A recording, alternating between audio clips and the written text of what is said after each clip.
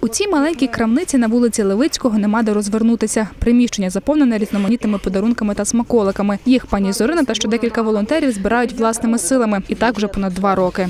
Збирати чим рік, я вам скажу чесно, дуже важче і важче є. Але коли приїжджаєш і бачиш очі хлопців, особливо навіть мужчини старші, і 50 років, 60 років, вони вас зустрічають з сльозами.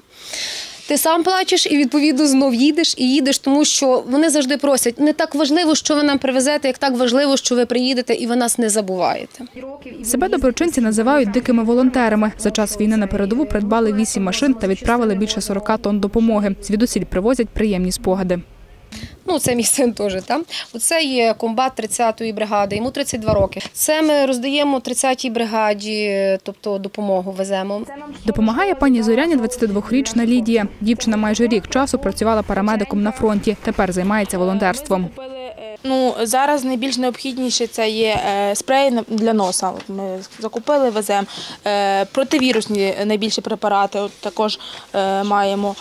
Анальгетиків багато потрібно хлопцям, обезболюючі. Найбільше зараз гостра потреба – це в противірусних препаратах, бо хлопці хворіють, бачите самі, яка погода. Збирають подарунки як і власним коштом, так і завдяки підтримці небайдужих львів'ян та спонсорів. А ще подарунки часто надходять зі шкіл.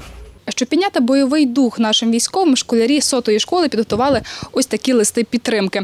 До прикладу, на цьому пишуть «Дякую вам за те, що оберігаєте». На цьому школярі пишуть «Бережіть себе, повертайтесь до нас здоровенькими».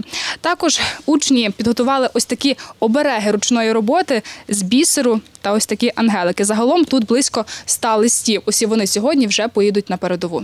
Вирушають в дорогу волонтери цієї ночі, а наступну поїздку, якщо все буде добре, планують у переддень Різдва із домашніми варениками та кутею. Мар'яна Оленська, Віктор Сембратович, НТА Новини.